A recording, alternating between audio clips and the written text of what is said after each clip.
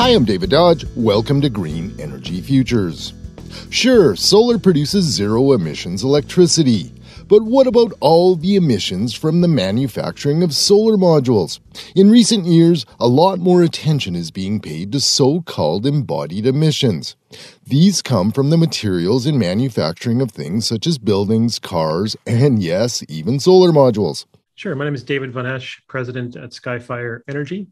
Skyfire designs, builds solar electric systems, battery storage systems, electric vehicle charging stations for residential, commercial, and utility scale clients. Skyfire Energy is an Alberta-based solar company, and they've just announced their goal is to sell zero-emission solar.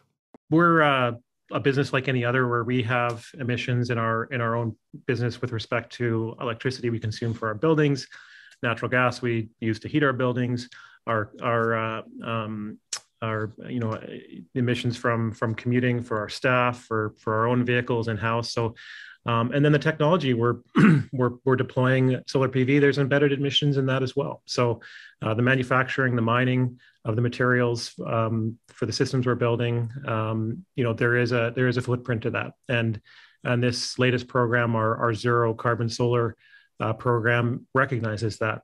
Skyfire has run the numbers to figure out how to account for all of the emissions in the life cycle of a solar project. That for the average solar PV system, the mining, manufacturing, the upstream emissions, including the construction, represents about a ton per kilowatt of solar installed, a ton of CO2 per kilowatt of solar installed. So then we've worked with Radical to find projects where we can purchase carbon offsets, where we're basically buying ownership of carbon offsets from other projects. So, Skyfire Energy worked with Radical, another Alberta company, to source carbon offsets from new renewable energy projects. There is a lot of sort of greenwashing in that space, and for us, we really took our time to make sure we could find a trusted partner where we could buy offsets that we knew weren't being sold twice, that we could have confidence in, that we were actually driving additional efforts to reduce emissions internationally. It stems from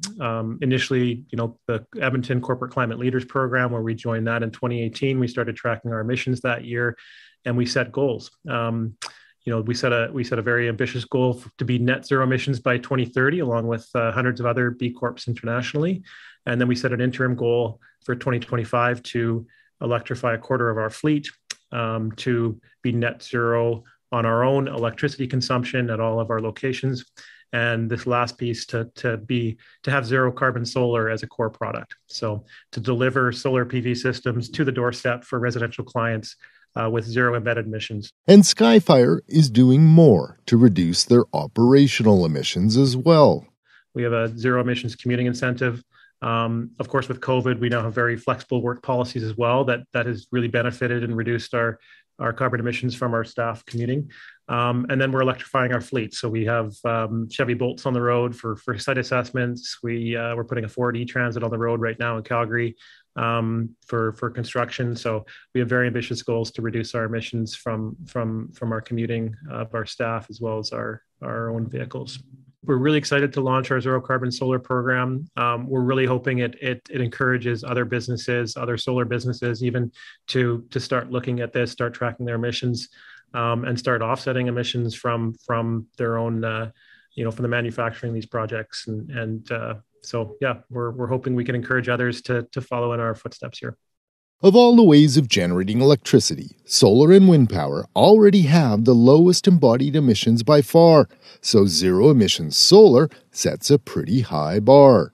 Researchers and policymakers are now looking at the carbon embodied in buildings, transportation, and industry to find ways of further reducing emissions. Learn more at GreenEnergyFutures.ca. For Green Energy Futures, I'm David Dodge.